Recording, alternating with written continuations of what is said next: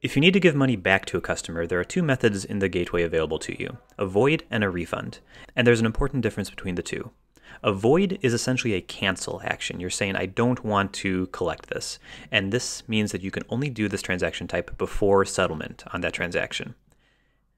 A refund, however, is indicating I want to do a whole new transaction where I give money back to the customer. And this transaction type is usually done after settlement has occurred, or it can be done anytime before settlement. So even before you have received the funds, you can run a refund. Typically, if you can do a void, you want to do a void just to minimize the number of transactions your customers see on their account. So I'm going to click on the void link. And what I see is just a transaction ID. We just need to know what transaction do you want to void. If you have the transaction ID, you can paste it in right here, but I don't. So I'm going to click the magnifying glass to search, and I'm going to do a quick search here. And okay, so I see these two transactions on my account, one for $10, one for $20. I remember it's the $10 one that was just earlier today that I want to void. So I'm going to click on that transaction ID, and up here in the gray bar, I see some actions I can take. And the first one is void, so I'm going to click that.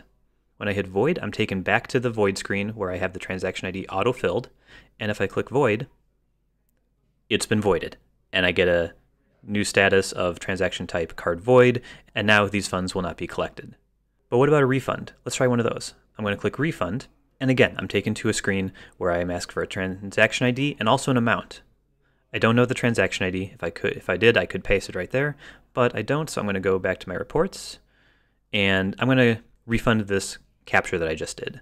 I'm going to click on the transaction ID, and as you can see, the void option is there, but I'm going to do a refund.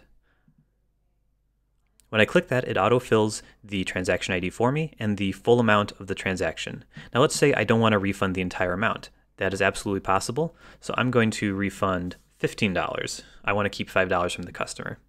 I can send an email receipt if I'd like. This will send it to the customer, and when I hit refund, this generates a new transaction. It's a card refund, and I can see negative $15. So $15 will be going to the customer.